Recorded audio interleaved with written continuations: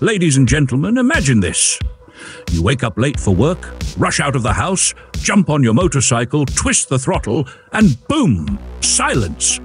Not because the bike broke down, but because Yamaha decided it was time for a hybrid revolution. That's right, Yamaha is throwing its hat into the hybrid motorcycle game, and their latest prototype might just be the future of two-wheeled commuting, or at least a really fun science experiment.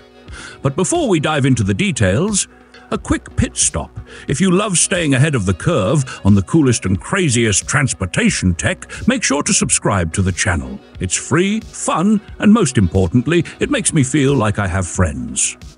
Now let's talk Yamaha's latest hybrid brainchild. So what exactly are we looking at? Yamaha's Series Parallel Hybrid Electric Vehicle system is basically a motorcycle drivetrain with commitment issues. It can't decide if it wants to be an electric bike, a gas-powered beast, or some unholy mix of both. And honestly, I love that about it. Here's how it works. The system combines a standard internal combustion engine with a motor generator bolted right to the crankshaft, plus an electric drive motor that powers the rear axle. The result? A bike that starts in full electric mode for a quiet, instant takeoff. Great for sneaking out of the house without waking up your neighbors. But once you pick up speed, the combustion engine wakes up like a bear after hibernation, roaring to life and making sure everyone knows you've arrived. Regenerative braking recharges the battery, so stopping at red lights is no longer just an inconvenience, it's free power. Now, here's where things get really fun. Yamaha has included two boost modes. Dual boost mode lets the electric motor and combustion engine team up for stronger acceleration, kind of like Batman and Robin, except Robin actually contributes. Then there's triple boost mode, where the motor generator jumps in too, giving you even more torque. At this point, you're basically riding a caffeinated cheetah. Performance-wise, the prototype has been spotted hitting around 56 miles per hour, 90 kilometers per hour, on a dynamometer, but Yamaha isn't spilling the beans on its full potential just yet. Given that Kawasaki already has a hybrid street bike, the Ninja 7 Hybrid, with a 451 big centimeters parallel twin engine pushing 68.5 horsepower, Yamaha might just be planning to outshine them like a kid showing off his new toy in the playground.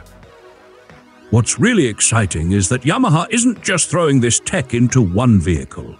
Their press materials hint at both a naked street bike and a fully fared sport bike version in the future. That means we might see hybrid motorcycles that cater to both city commuters and adrenaline junkies.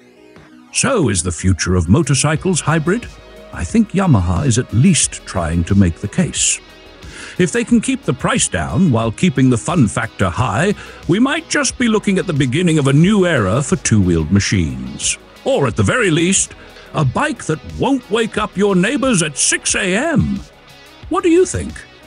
Is this the motorcycle evolution we've been waiting for, or just another tech experiment that'll fade into the history books like Segways and DVD rental stores? Let me know in the comments.